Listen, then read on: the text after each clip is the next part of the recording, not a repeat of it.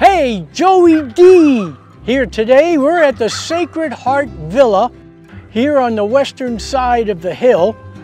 This building was constructed in the early 1940s with land donated by the Gambaro Arpiani family, the owners of Missouri Baking Company.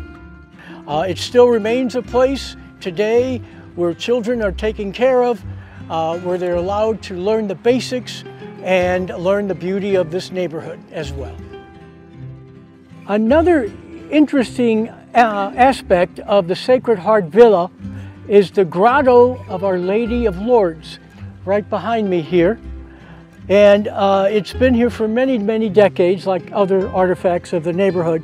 But what it's noted for is that every May, 1st of May, on May Day, they have a great